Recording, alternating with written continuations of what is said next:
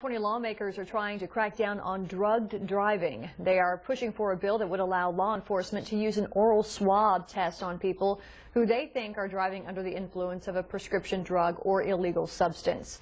In California alone, between 2009 and 2013, experts say more than 40% of drivers killed in accidents also tested positive for drugs. 1 out of every 5 drivers on the weekend is under the influence of a prescription drug that they should not be, or cannabis, or methamphetamines, or another illicit drug. 1 out of 5, 20% on the weekends.